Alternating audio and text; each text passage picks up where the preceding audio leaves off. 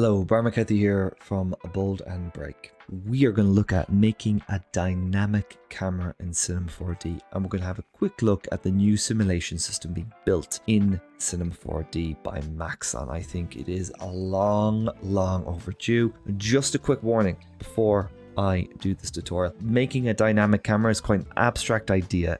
It would take a lot of calculations in your scene. I can see where it would be useful because it will give organic movement to your camera, but be aware the render times will increase exponentially in your render if you're going to do this technique. But you can also bring down those render times by caching your dynamics. Let's have a look and just start our scene. And we have this new tab here up in the simulation tab, simulation scene. This is really handy to have because it just gives you control over the parameters and allows you to switch where your calculations are taking place. And this is very important.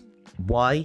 Because let's say you have a GPU focused render. You don't really want your GPU also calculating dynamics while you're calculating the render. Maybe you have a monster set of GPUs and you can get away with that, but this is a nice handy little tool to have. CPU in the background, please calculate it. GPU, do your thing. The other cool thing about this is now there are loads of parameters around your simulation. Not to get into all these parameters, but one of the important ones is your sub steps. The higher your sub steps, usually the more quality and realistic your simulation and dynamics will be. Iterations, from my understanding, just allows Cinema 4D to recalculate and recheck that these dynamic and simulations are correct. That's all I'll get into. I am very interested to talk about these in future videos, but for now, let's just get on with our scene. First thing we're going to do is just create a standard camera. These techniques should work with Redshift or Octane, whatever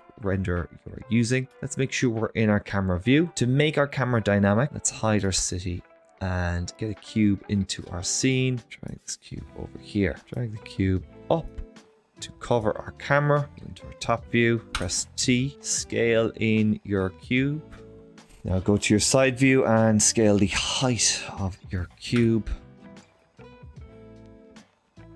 Maybe just press R and rotate it slightly depending on the position of your camera. This doesn't have to be modeling the camera, it just has to give a loose shape of the camera.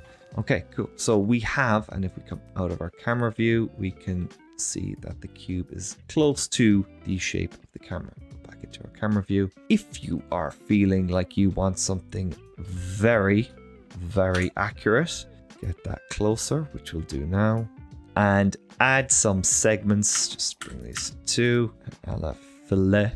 So the fillet is important because you'll get more accurate dynamic calculations, because guess what? No shape in real life is as sharp as a default cube in Cinema 4D. If that was the case, all be covered in cuts. Bring your radius maybe to 2. You can up your subdivision how much you like. I think, 4 is fine.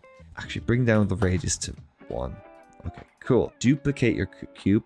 Select it and hold control. Okay, so now that we have this basic shape set up, and we're trying to be accurate here, this probably isn't needed, but select your cube, hold control to duplicate it, and then press E, bring the cube out, scale that right down, bring it in to fit the shape of the lens, bring it in a bit further than the lens, you'll see why in a minute.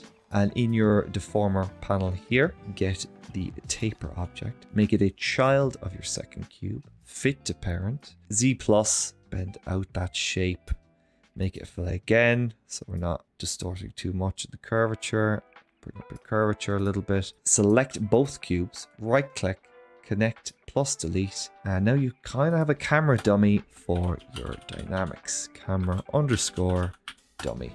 Make your camera a child of this. Right click on your camera dummy, right click and go down to simulation tags. And because there is a new system in Cinema 4D, you will not find your soft or rigid body tag there. Now it is up in bullet tags. And if you have used a specific piece of software, very similar, make this a rigid body tag and go in and let's turn our city back on. we want to find the floor of our city, which is the whole city. Okay, now we need something to collide with our camera. If we open our city panel, we can find the object, and it's basically the whole city is connected. Now, if we go into our bullet tag and we make this a collider, the whole city, press play, Cinema 4D now shows you what's being calculated in yellow. This is really helpful because how many times have you looked at simulations in Cinema 4D and you're like, what's being calculated? Why is it taking so long? Now you can visually see why this is taking so long, and it is so slow. So we don't want to do that. That's a really good visual indicator of what we should be focusing on when we calculate something. What we can do is we can get a plane, we press T, and we just scale our plane.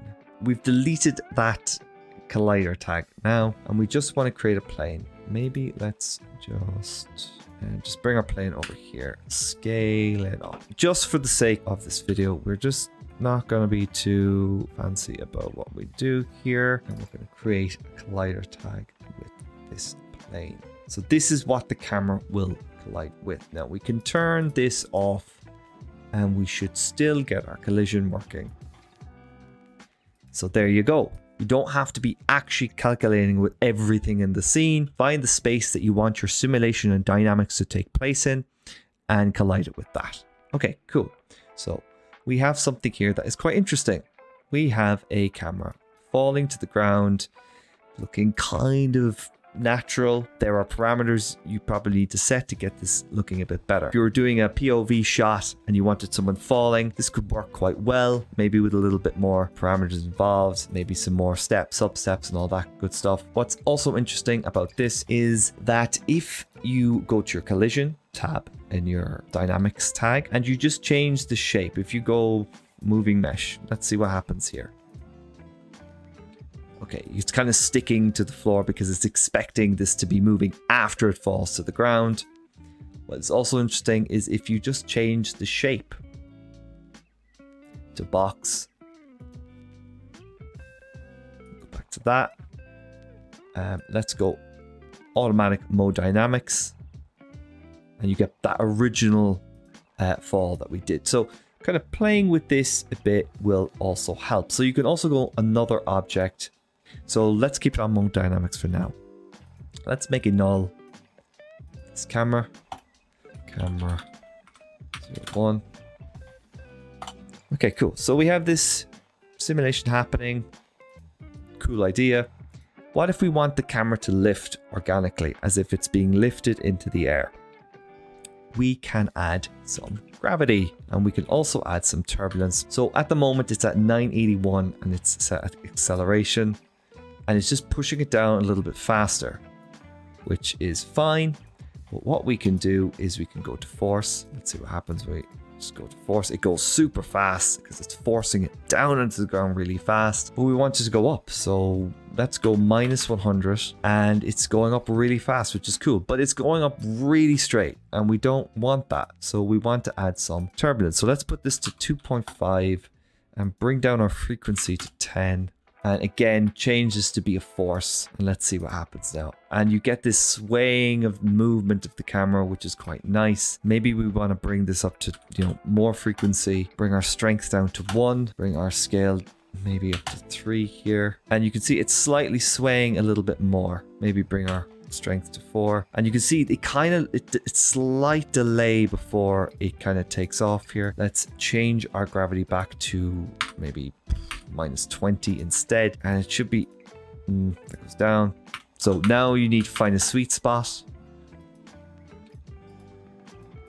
and this is quite cool. You're getting this like very slow movement that's organic. It's going to go through the topology. If you wanted to add do a very complex simulation, add a collider tag to the whole thing, you might get something interesting there. Let's go -80. We should slightly go up, and you get that turbulence effect really working well here. So let's bring our effectors in here. Let's bring these into the camera. We're going to create another camera 02. Copy our camera dummy in here. Copy our plane. We'll turn off our turbulence and we'll turn off our gravity, and we will turn off this camera. And we will now go into this camera, go into other view, come up a little bit. We will down on position of the camera, kind of tilt it that way. We're going to do a falling shot here and see how we can make this look quite organic. Let's see what happens here. And that flips about in a very cool way.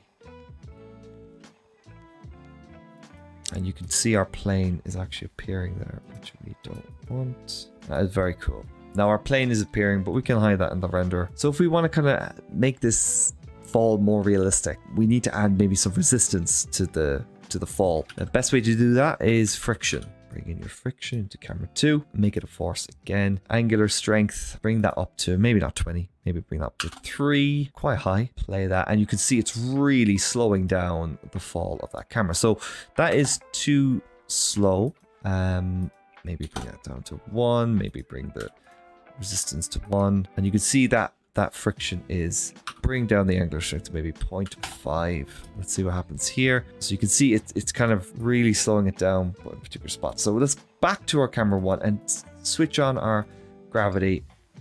Actually, switch on our turbulence, leave our gravity off, and see what happens there. And you can see that's kind of what I wanted, essentially, of that, like a bit of a shake.